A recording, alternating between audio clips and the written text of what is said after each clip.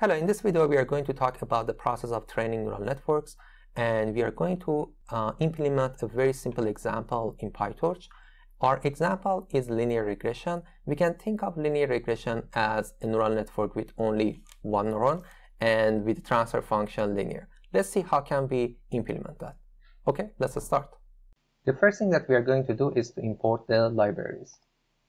And then I'm going to define a synthetic data set. For doing that, I'm going to define a tensor called x, and we are going to create that using torch.aRange. So this is gonna create a tensor between two defined start and stopping points. So I'm gonna say that's gonna start at -5 and finishes at 5, and the distance between these data points is gonna be 0.1. Let's look at the size of the x. We say print x size x dot size. This is a one-dimensional tensor that has 100 elements. But what we need is a matrix with 100 rows and 1 column. For doing that, I'm gonna use the function view. For number of rows, we just put -1. And for number of columns, I say I need 1 column.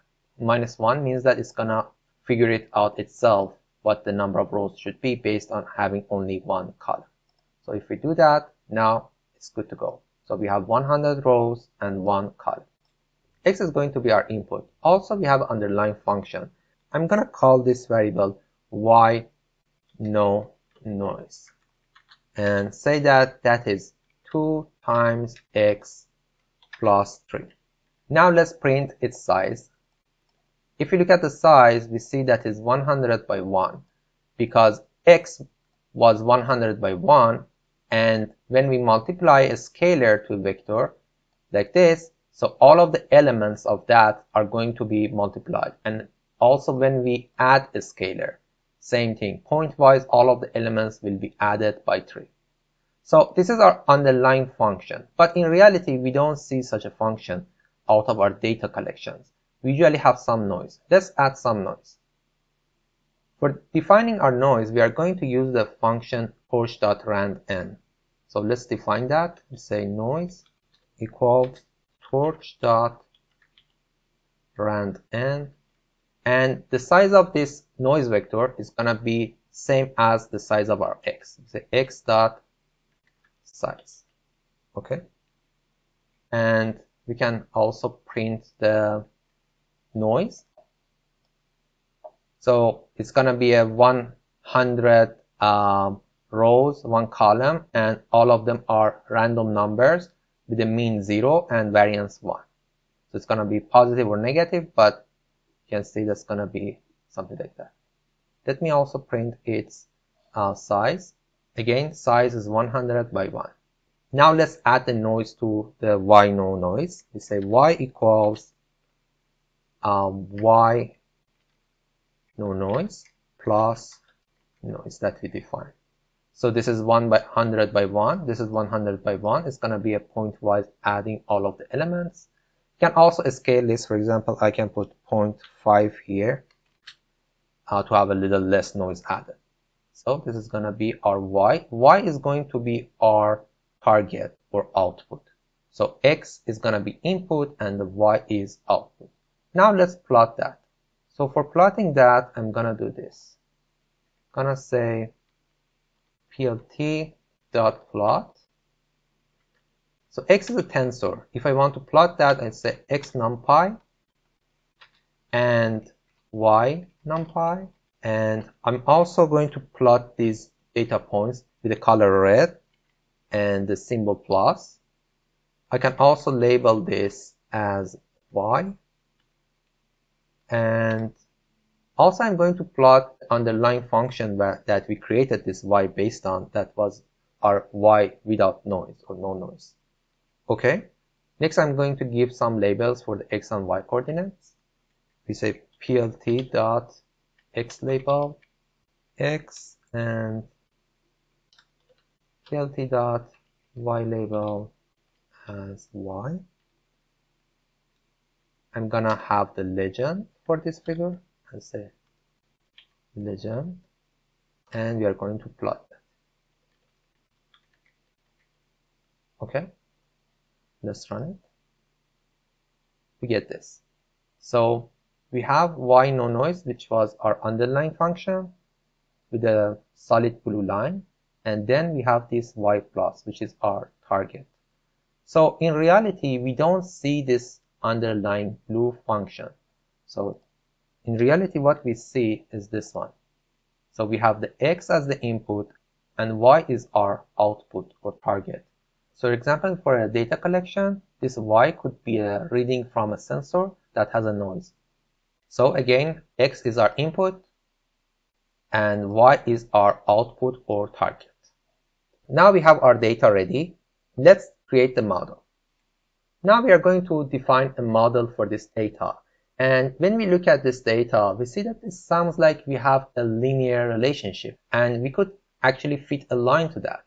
Okay, that's going to be our assumption, and we are going to go forward with that one, and we are going to say that, okay, this is a linear relationship here between these points, that we are going to find that linear relationship. So we are going to fit a line to this data. So for doing that, we could say our line could be something like this. So x is our input and y hat is going to be the prediction of our machine learning model. We could say that our neural network or machine learning model is going to be something like this. So it gets the input, multiplies that with a weight, and adds that a bias to that. Output y hat is its prediction. So, and we want that prediction be close to this y. So if I adjust w and b here in a way that for all of these data points that I give as x to this model, that gives me the very close y hat, we have a good model. So our task is actually finding w and b here. And we are going to find that in an optimization manner. In a training process, we are going gradually understand what is the optimum weight and bias here. For doing that, we know that we are going to find w and b. So we should define them as variables that we can get derivatives based on them. Let me initialize w and b here. We say w equals torch dot tensor. For example, we could say initialize with 0.1. And then the most important part is that we have to say requires grad is true, because we are going to optimize based on w. Similar for b, we say torch dot tensor, and we say, for example, another one.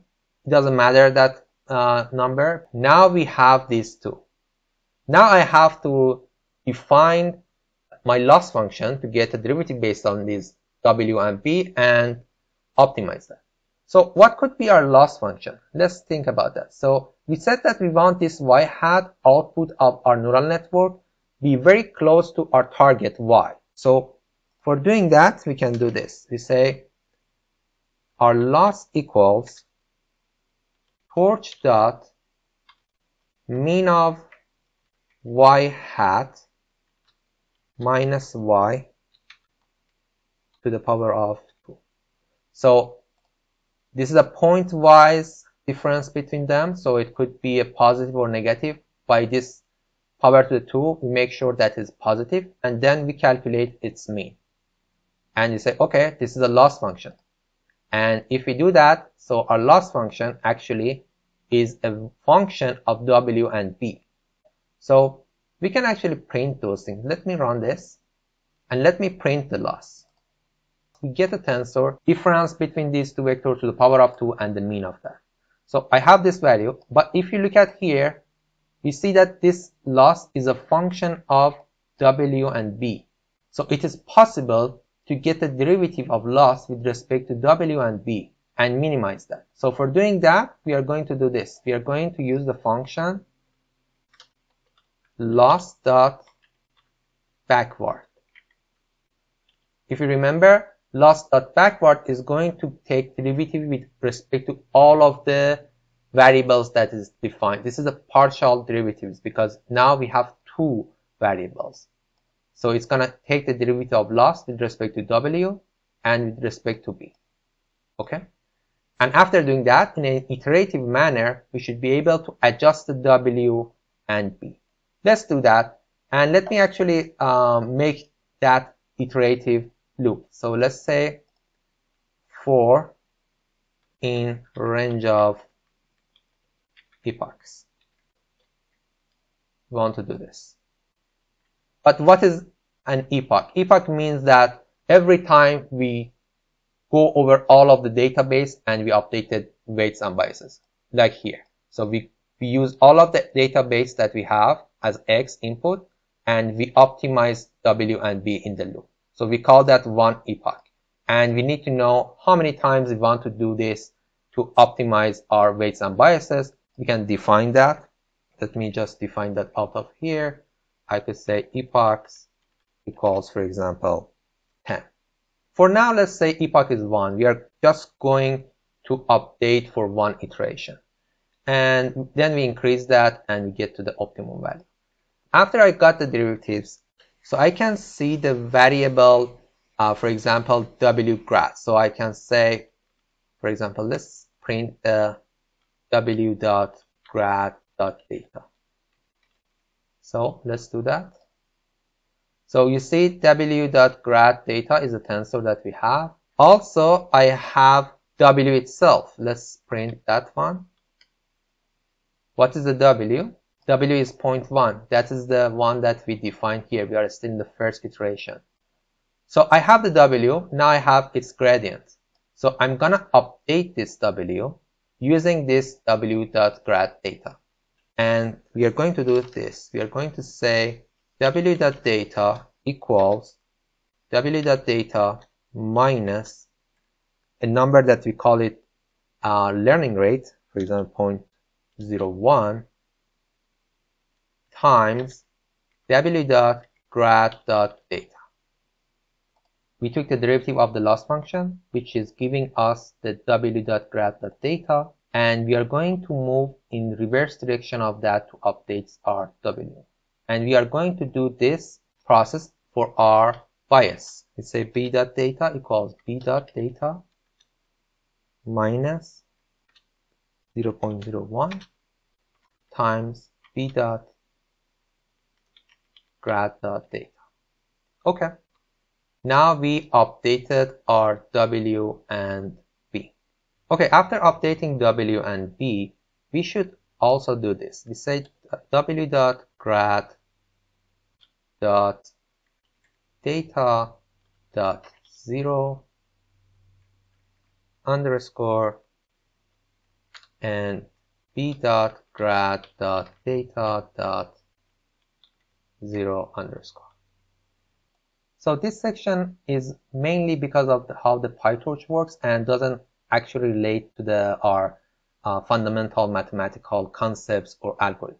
So this is just because of the PyTorch. And let me show you an online example that explains this issue very well. So for example, we have a variable x here that we define, and I have a for loop that is gonna go for 5 times, and we calculate the sine of x as y, and we get the derivative of the sine, which is cosine, and we know the cosine of 0 is 1. So it means that if I print this function, we are going to get 1 every time. So if we do that, we see that is not the case. So the first time it is 1, the second one is 2, then 3, 4, 5.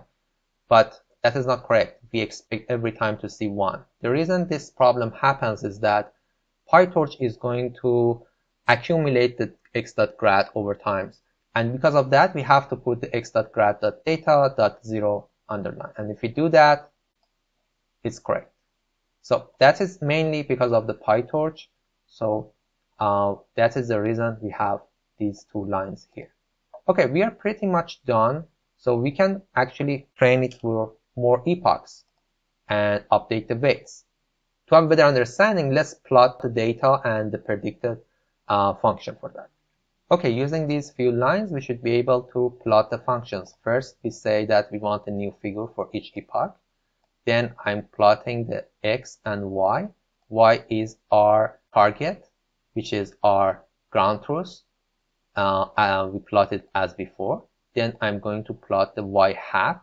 For the y hat, before using the function .numpy, we are also going to use the detach, because this was a function that had these w and b. No longer for plotting we need them.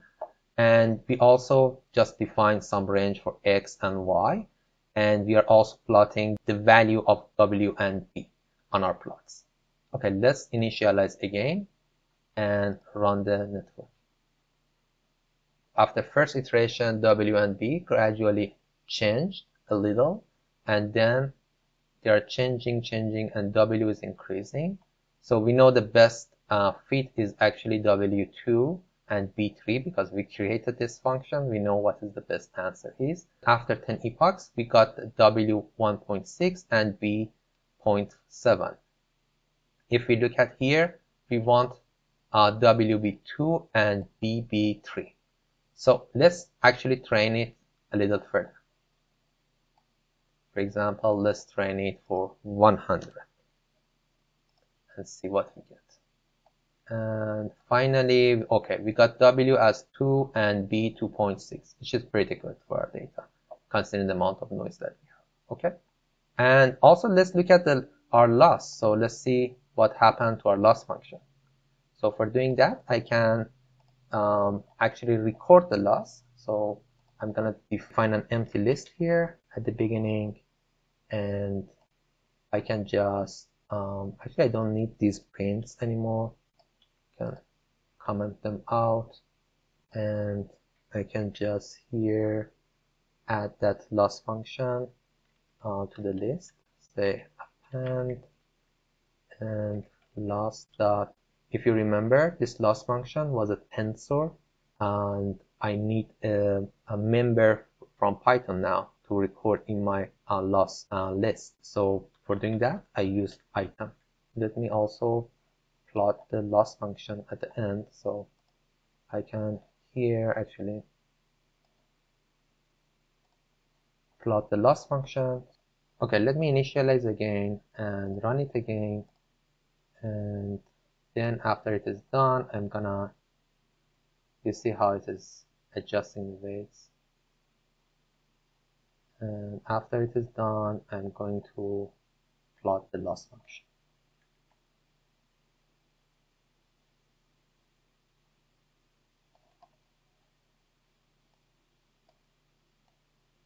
Okay, let's plot it. So this is our loss function. And you see, we minimize that loss function. It means that our output of our prediction, which is y hat, is now getting very, very close to the target y. So because our loss function is the difference between these two arrays. So we have the y hat as the prediction of our model and y as the target, and loss is the difference between these two that we are minimizing through this process. So by doing this, pretty much we are done with our first linear model. So we define the model here as y hat equals wx plus b, and we calculated loss, and we took the derivative of the loss here, and we update our weights and biases. By doing that, we should be able to fit a line to our data. Usually, we can make this a little nicer. Let me actually put that in a function. Let's say define, for example, train here, and I can give the number of epochs as the input to this function, epochs. And if we do that, I just need to indent everything inside that, and after that I can just here, for example, train epochs. Okay, and it's a little more organized.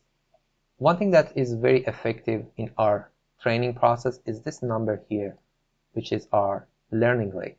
Let me define that separately here. We usually use LR for learning rate. We will 1, for example, and here I can just replace them with LR. LR and LR. Okay, now let's talk a little about this learning rate. So we saw that for our model here, we have two parameters. We have this W and B. So these W and B are the parameters of the model. So things that we are going to optimize to have the best predictions. So these are the parameters of the model, but we could have some other parameters. We call them hyperparameters. For example, this learning rate. This learning rate here we define as 0.01, but it could be a different number. So that is the parameters we use during training to get the W and B to the optimal value. But this is not the parameters of the model itself. This is the parameters we use during training. And because of that, we are going to call it hyperparameters. So there are two complete different types of parameters. One is the parameters of the model that we call them parameters, like W and B, and the other type of parameters are hyperparameters, things that we use for training a model. But basically, any other parameters that is not a parameter of a model itself. It's not the weights and biases. Those are considered as hyperparameters. Okay, let's go over what we did in this video again. At the beginning, we defined our synthetic dataset and we showed how to add noise to the synthetic dataset. This was our dataset, X was our input, and Y, which is a noisy reading, is our output or target. And we defined the linear model. Our intention was to minimize the loss, and the loss function is the difference between our predicted output and the actual output, which is our ground truth or our target. And we try to minimize loss by taking the derivative of that and then updating weights and biases using gradient descent, which means that we are moving backward of the gradient and updating W and B. And we showed that by doing that, we should be able to optimize the function, and we can see we can fit the line to the dataset. And we also showed that how to plot the loss function, something that we minimized here. Okay, this is all we have for this session, and thank you so much again for watching this video.